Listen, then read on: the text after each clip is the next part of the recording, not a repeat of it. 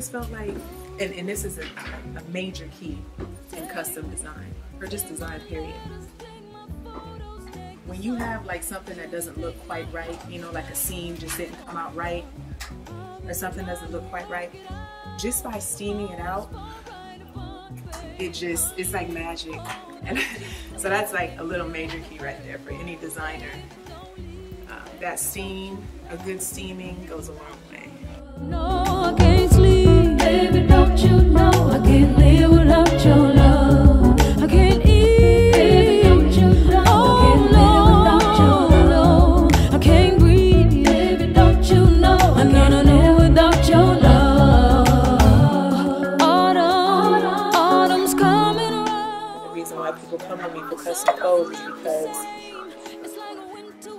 of my persona, you know, the way that I try to make them feel when we're sharing a space together. I am humble, but I think when it comes to certain things, you just really have to push it, you know.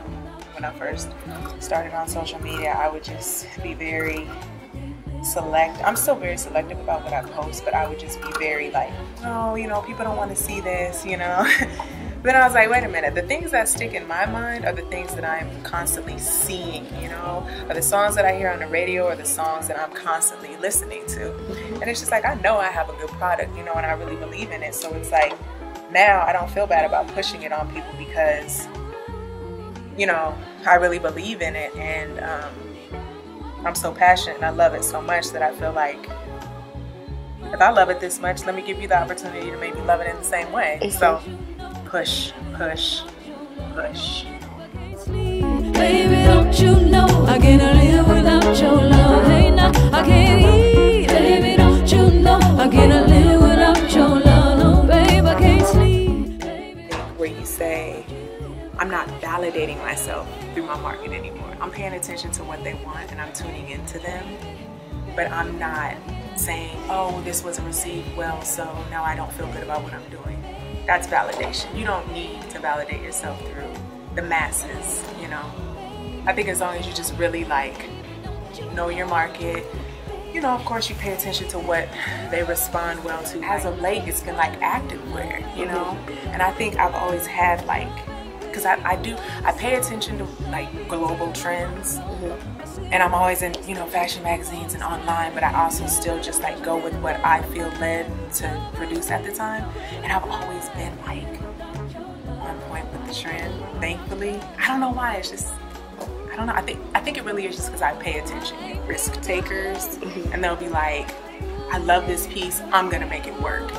That's kind of been like the market that I've been trying to tap into. But that, I think it's harder to make money with that because it's not as safe as, you know, like the fast fashion, you know, the stuff where you see it on so many people, you get to the point where you're just like, oh, I've seen that before, like that'll look good on me too.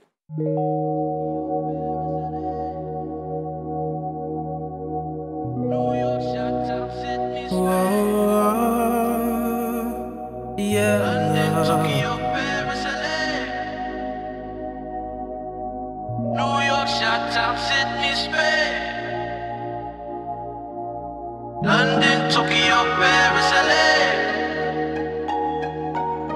New York, Chi-Town, Sydney, Spain. London, Tokyo, Paris, LA. This is actually a print by local artist Stephen Kavanaugh. He's amazing. And he made this print for the collection that we showed last August in Omaha Fashion Week. And I just really was feeling this graphic. And I call this the One Love, like O-N-E, like Omaha, Nebraska, One Love t-shirt. This will be available for sale on the website as well, shopthepassionatelion.com. So this was a collaboration between Steven and myself, patent leather basketball shorts. And then this one is kind of the cornerstone of this small collection that I'm showing tonight. I made this dress for a client of mine. This was her birthday dress. And the theme was Miami Vice, and I love all things Miami, so I was really digging the theme. But then it just really became as I was making the dress, I don't know, I just was really feeling it. I was kind of freestyling the draping on it. It's kind of asymmetrical. And I decided that going forward, this is kind of going to be like the direction that I'm heading in. Like in the past, I've done silhouettes that are just very form-fitting. So I want to start playing around with a little bit more volume, a little bit more draping. I'm always going to have my signature plunging, sexy neckline. But I just wanted to make the lines a little bit more interesting and sophisticated going forward. So you can look forward to that. And then, of course, I love this print. And I always want to make my clothes comfortable. I don't think that you should have to sacrifice comfort for fashion and style. So I use a lot of active wear fabrics, a lot of spandex that are just really easy to wear and just feel really good on your skin when you have them on. So, and then this third look is another active wear piece that I made. It's basically the metallic triangle top with the metallic pants, and then lots and lots of accessory queen jewels. So it should be nice. I'm excited.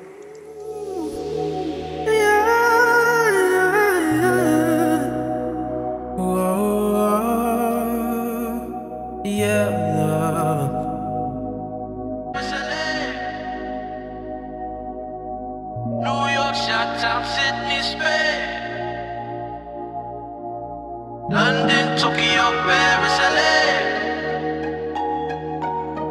New York, Chi-Town, Sydney, Spain. Yeah. London, Tokyo, Paris, LA. Whoa. Right there in the middle of things, right there in the middle of things with me. Big old dreams in real life. Crown king and his beautiful wife. We don't like to sit on our throne, no.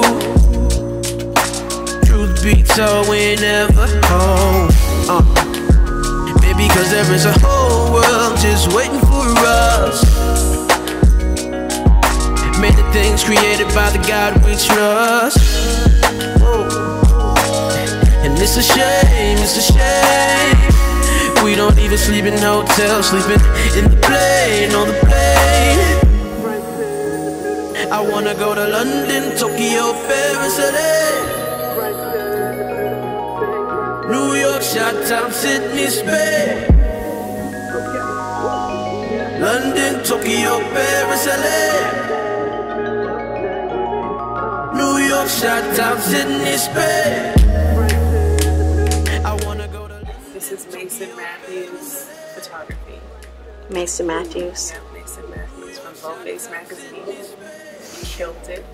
And then this is Devin from Developed Models and Shawnice, who's a fresh face. Whoa.